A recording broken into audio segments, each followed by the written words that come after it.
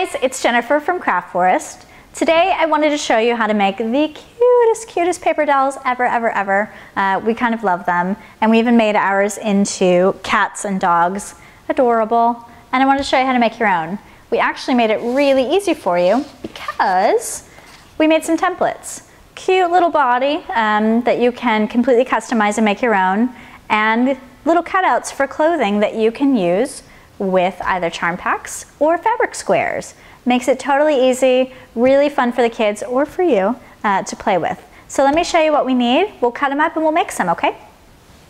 All right, so we have some printable templates that you can actually get from our website, and we'll include the link for you.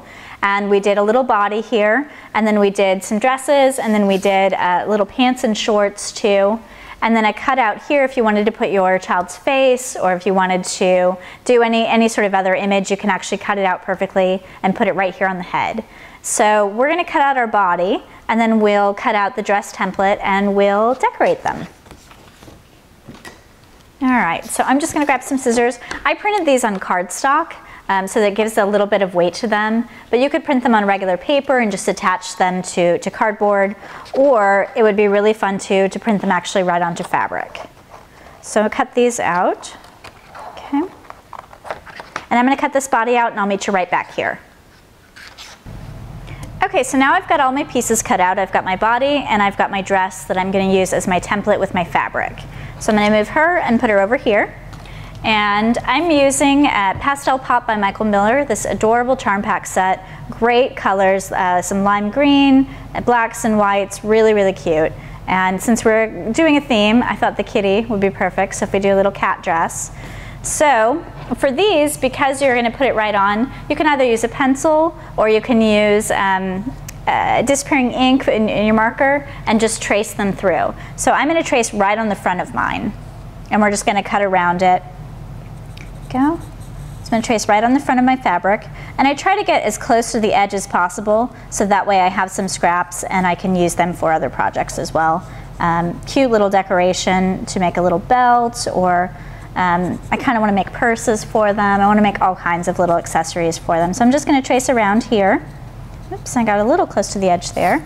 And then we're going to grab our scissors.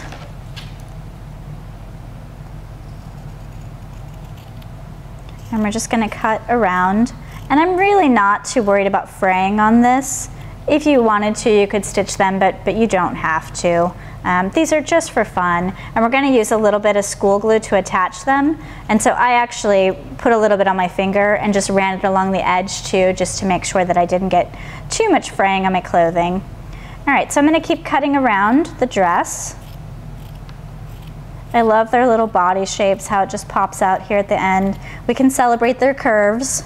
All right, so we'll cut down at the bottom here. And then I'm just going to use some school glue to make these completely kid-friendly projects. And put a little school glue right on the body. And we've got our arms kind of tucked around back here, so you just want to make sure that you place your dress so that it kind of gives her arms some space. And then I used mine like the old style paper dolls, where I could kind of have a little bit to turn over the side. Looks like she might need to slip with this one. You can actually see through her dress a little bit, but that's okay. We could do a second layer if we wanted to too. So I'm going to flip her over, and I'm just going to put a tiny bit of glue up here on the shoulders and fold this over. There we go. And she's dressed. Adorable little dress that we made out of cute cat fabric, and you could use scraps, you could use anything that you have. And now the really fun part is decorating it. So we could grab some buttons, we could grab some stickers, we've got some jewels here. I think it would be fun to maybe give her a little corsage, and maybe kind of put some buttons on her dress. And we can just use school glue for these too. I think I'll use these guys. We'll just do a few little buttons here going down her dress. Here we go.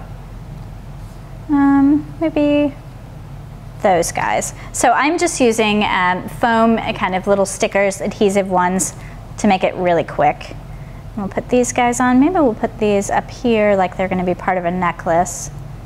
And you could just keep decorating. And you could cut out a little face. We could maybe do Little puppy dog. How adorable is that? So, so cute. I just printed these. I went and did a quick Google Images search for free dog and cat faces and found these and cut them out.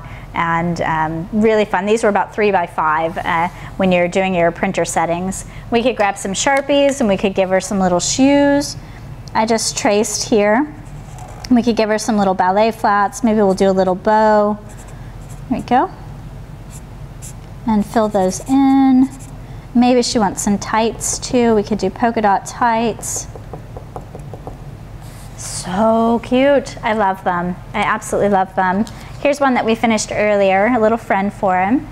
She has a little necklace that we did with some jewels. I put a little pocket on, matching dresses. How cute is that? Dogs and cats getting along in matching dresses. My daughter made some too, and she had a great time. We actually used her face. So let me show you this one. This is Lola. We just cut hers out actually on regular paper and attached it to some cardboard, so it gave it a little bit of substance. She cut a little dress here, made a belt, a necklace. She put some hair on. So cute. And then here's one that she made using the shorts and the shirt template, and she just colored the face here. I love her little shoes on both of them. It's so fun, and the even better part is that it kept her busy for probably the greater part of an hour, which is amazing. She's 6. That doesn't happen very often. So I think that immediately makes this project a success. If your 6-year-old wants to do it, it's a win. These were so fun to make. We had a great time, and I even played with them a little bit when she wasn't around. The cat faces, they crack me up. I couldn't help it. So go to our blog, download the templates, and make your own. And we'll see you guys back here next week for an all-new video from Craft Forest. Thanks, guys. Bye-bye.